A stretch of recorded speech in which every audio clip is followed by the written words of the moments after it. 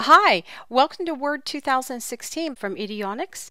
My name is Cindy and I'm here to actually help walk you through these series of videos.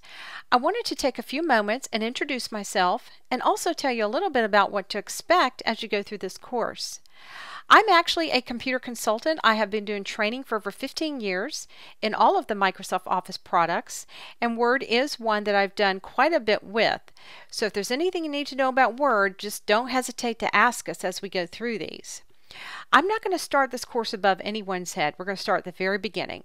So if you've never used Word before, then you'll be fine because we're going to start off going through the screen itself, getting you familiar with terminology, where some of the pieces and parts are, how they work, and that sort of thing.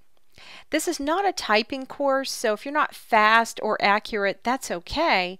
You're just here to learn how Microsoft Word works so you can get out some of these basic documents that you'll need to use in a work environment. So I want you to take a few moments, get a pen and paper if you need to, and sit back, take some notes. If you need to review any of the videos, feel free to go back through them as many times as you need. And like I said, if you have questions, make sure you ask us. We're always here to help. That's going to wrap up the welcome and the overview. I want to take a few moments in the next lecture and go ahead and get you familiar with some of the new features of Word 2016 in case you're coming up from an older version. I'll see you shortly.